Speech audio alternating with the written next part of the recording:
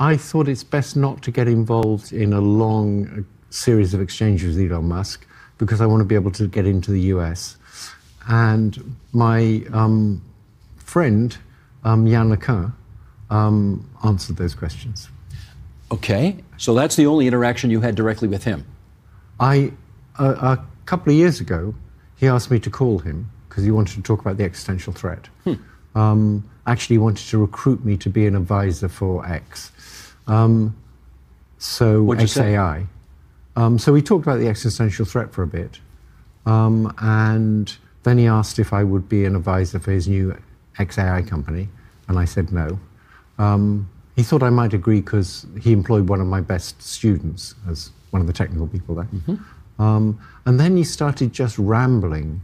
And so I made up a meeting and said, I'm sorry, Elon, I have another meeting, so I have to go. And that's it? That's it.